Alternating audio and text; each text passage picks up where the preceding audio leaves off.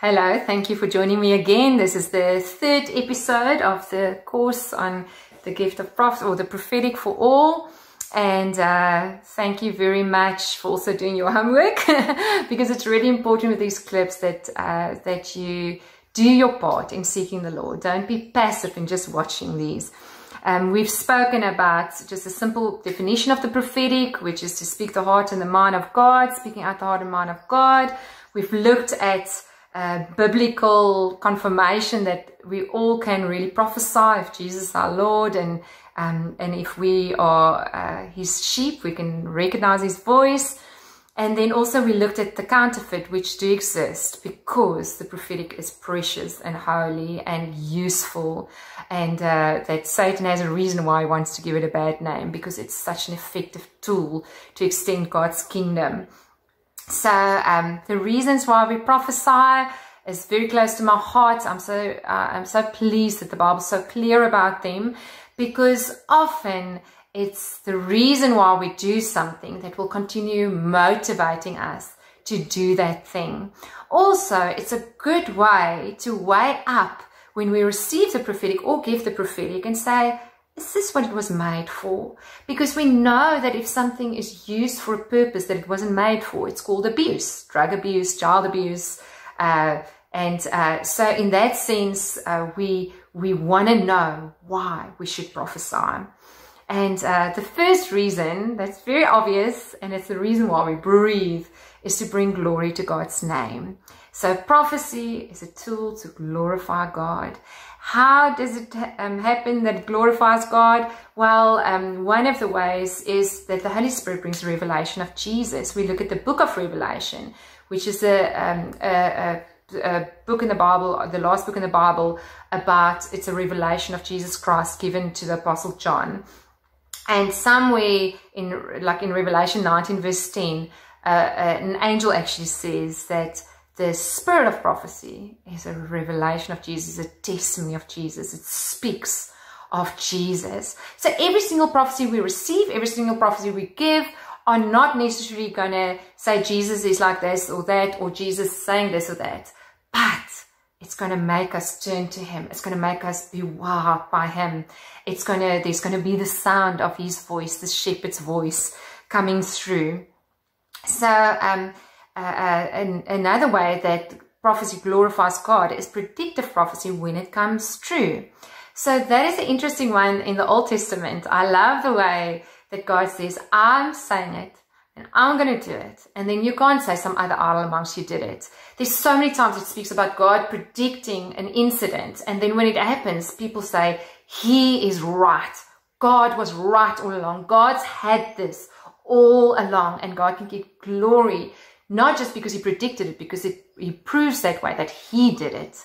And in the same way with the prophetic, sometimes we really want a nice word concerning the future, like really want to know the day Jesus is coming back, and then everyone will be, wow, she was right, he was right. No, prophecies know that, not so that predictive prophecies, no, that's not so that people will say she was right or he was right, so that they will say he is right, he said it and he did it. Glory to his name. My favorite story with that was many years ago. I was just reading a book. I think it's the first time I've read a book on dreams. And I said, Lord, give me a dream tonight, please. And that night, I dreamt about these friends of mine that has been married for 12 years at that point, couldn't have children, and have had 3-4 different reasons, from medical reasons why they couldn't have children. But in the dream, my friend announced in front of the church that she was 50 days pregnant.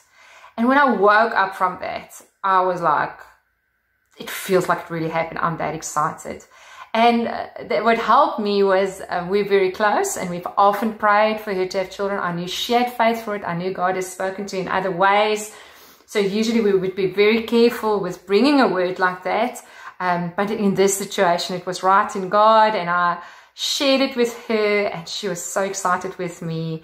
And that was in November, towards the end of November.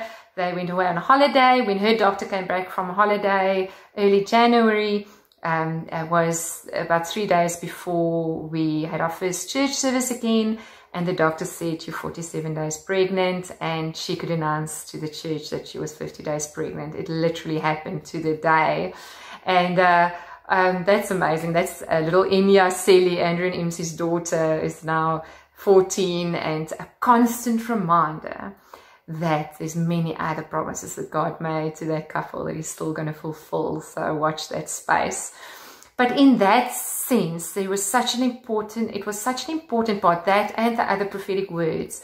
No one asked on that day, did some specialist do something really well? Did Andrew eat the right amount of asparagus? What did you guys do? No, everyone said, God said it. God did it. Glory to his name.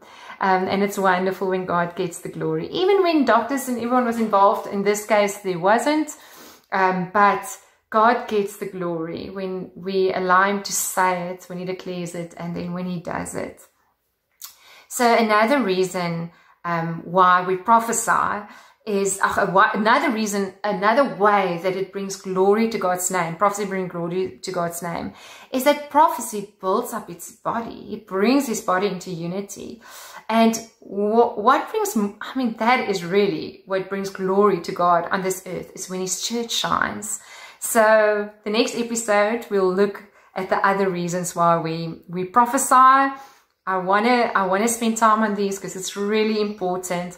But remember, as you eagerly desire the prophetic gift, that it's a gift to glorify God. If you get something concerning the future and it's fulfilled, it's not so that people go, wow, she's right. You know, demons can get it right. They can guess right.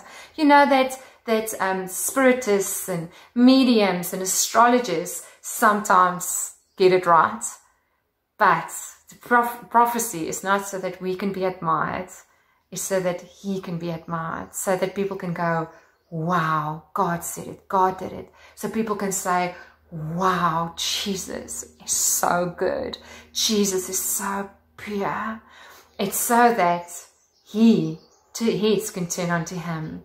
So prophecy should always make us look at Jesus, make us love him more. I love Hebrews 1, where it says in the past, God spoke in many different ways through the prophets, many different ways. In these last days, he will speak to us through his Son. So, do you want that? Do you want that? Do you want God to speak through his Son? Do you want the Son to speak through you? Do you want God to be glorified through you? Let's pray. So, Lord Jesus, keep reminding us of that reason why we prophesy. That it's not to try and look spiritual, it's not try and impress people, but it's to glorify your name, Lord. So purify our motivations, God. Purify our motivations. When we're lazy to eagerly desire the spiritual gift, to pursue hearing your voice for others, Lord, that we'll be reminded that it's a tool to bring great glory to your name. That we shouldn't neglect the gifts of the Spirit, because they are to glorify, they're there to glorify your name. So Jesus, even until we watch the next episode, Lord, I pray that you will use us, make us sharp in the prophetic. Lord, thank you that you will tell us things that only you can do, Lord, and that as they are fulfilled, that great glory will come to your name. In Jesus' name, amen. Till next time.